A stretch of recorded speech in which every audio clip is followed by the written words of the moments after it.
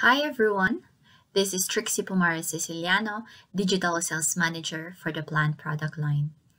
I am going to show you how to create an animation of the scenarios in Phast when running CFD calculations. So before I will run my model in CFD, I will first make a note of the temporary files folder, as this will be where my screenshots will be saved.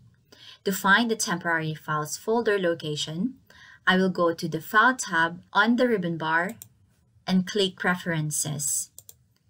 And in here, you will find the temporary files location. This will be kept as a default unless you have manually changed this location, which you can by clicking these three dots on the right-hand side.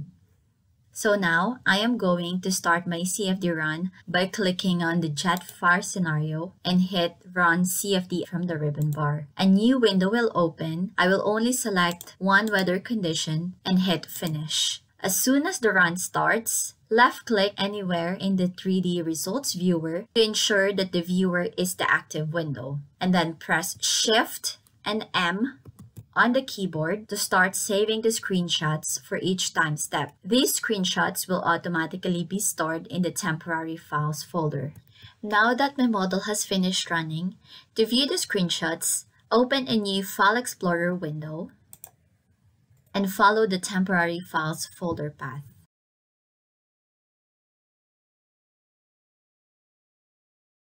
Once I'm in the temporary files folder, I will open the associated results folder. The screenshots at each time step can be found within this folder with the image named based on the corresponding time step, as you can see here. It is possible to stitch all the screenshots together to create a video, and I will show you an example of how to do this using the free Photos app on Windows operating system. And once it opens, I select the video editor on top and then select New Video Project. I then specify my video name and hit OK. Now, I am going to add all the photos I want to combine by selecting Add and clicking from this PC. I then return to the Results temporary folder, click on the first image,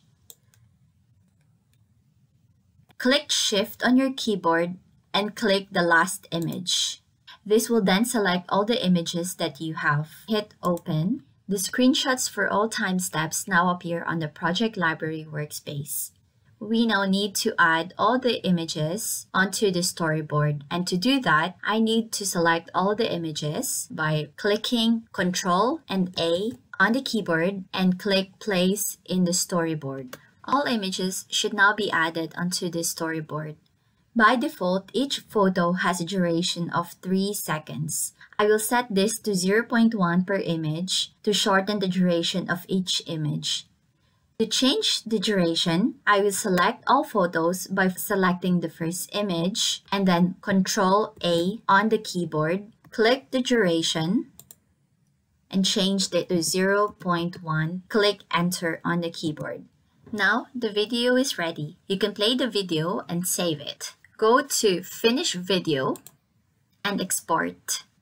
Save it anywhere you want and hit Export. Thank you, and we hope you learned something new from this video.